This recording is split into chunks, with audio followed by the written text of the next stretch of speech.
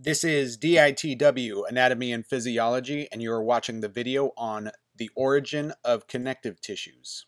Connective tissue is very diverse and serves many purposes throughout the body. When you compare, for example, ligaments to fat tissue or adipose tissue, it's easy to understand they serve both very different purposes, which begs the question, why are they both connective tissues? Or we can ask, what do all connective tissues have in common?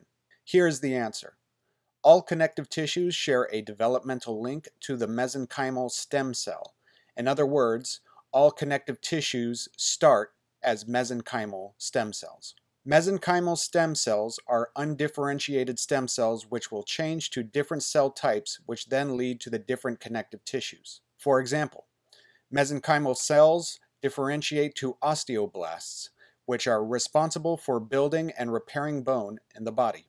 Mesenchymal cells can differentiate to cells known as chondrocytes, which lead to the development of cartilage. They can also differentiate to adipocytes, which are the cells that store energy as fat. Mesenchymal cells can also differentiate to myoblasts, which eventually go on to form the muscles of the body. For more information regarding specific types of connective tissues, please see other videos on my page. Thank you so much for watching this video.